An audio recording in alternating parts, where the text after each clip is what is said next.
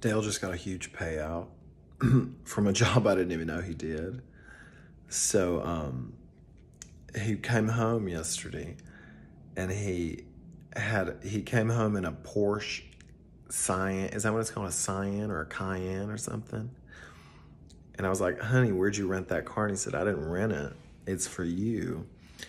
And I was just like, Dale.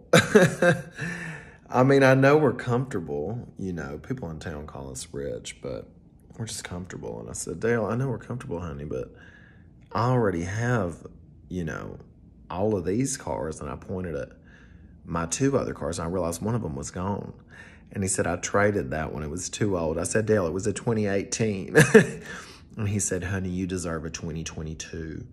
And it's really stuff like that that keeps our marriage strong. And that's what y'all need to do if you want to keep yours strong. Love you.